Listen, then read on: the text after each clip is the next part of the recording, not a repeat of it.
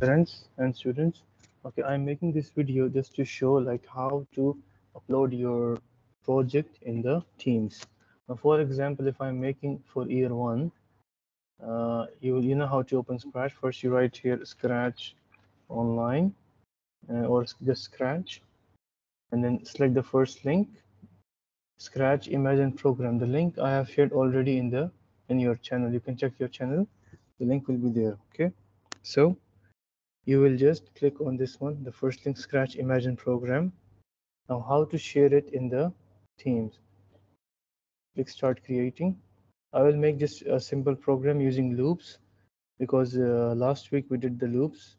So now see, this is a cat. I can make my own character from here, like for example a bear. And also we did like how to delete one character just from here. We also did how to upload our own sprite for year 3. I did this last time. Click this one to make your own sprite, download the picture if you have any picture in your computer, or make your own background. Now today you will learn how to change. For example, I want to make my own background. I will just search if I have any picture in this computer. So just let me see. For example, I have this image. Let's check. Okay, see, now this is the picture which I inserted from my own computer. You can also do it from your iPad, from your computer. You can also change the color. You can also mix the colors. We did this last time, mixing in 2 colors. Okay, now how to save it and upload in the Teams? First, press File, Save to your computer. Very simple. And then close this one. If the screen will come like this, it means it's saved already. So click in the ICT, go in the Teams.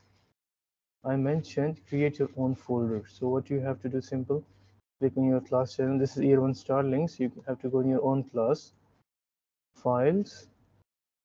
This is from the computer. If you are doing from the iPad or from the mobile, I have also like upload the video.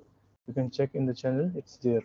Now I want to upload my work here. See, like these students have made the folder. Similarly, you will do upload files and then click on create a folder or write your name. For example, first you click new and then folder, write your name. I write my name, okay, and then create. Now you will see my folder will come here, Hasnan. Only I can see this folder. Only I can upload my things in this folder. Because I am here, I'm using this as a student. But if I will use as like for example, students will upload their things, only they can upload their things. No one else can upload in their folder, and no one else can delete in their folder. So now I will upload my work over here. I can upload the picture also, take simple picture from the mobile and then upload, or you can send the screenshot. How to take a screenshot in the iPad and the laptop. It's also, you can also find it in the internet.